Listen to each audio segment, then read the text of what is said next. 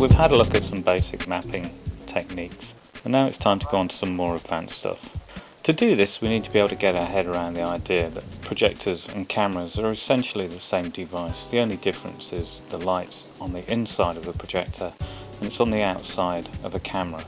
But they work in exactly the same way. It's just that the light travels in a different direction through the lens. And if you look at some cameras and projectors, especially the early ones, you can see that there's very distinct physical similarities between the two. So to do our advanced mapping, we need to find a camera, and we need to find one with a lens that's comparable to the projector lens that we're going to be using.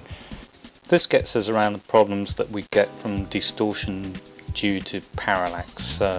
Wide-angle lenses produce very different distortion to long-throw lenses. For this one, I've used a 28mm lens on the Nikon camera, which corresponds to the standard projector lenses that you get on these domestic projectors like the one here.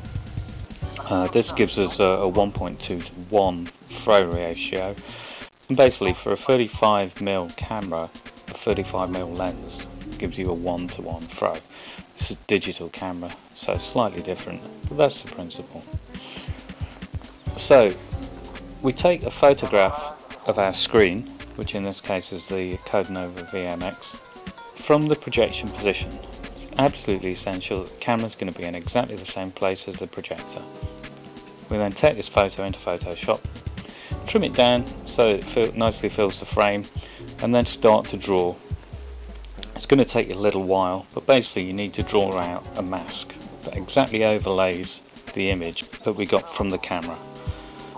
This you then pop straight back into the projector and project it back out onto the screen and align the projector up until the projected image of the screen, the Codenova, exactly overlays the real world object.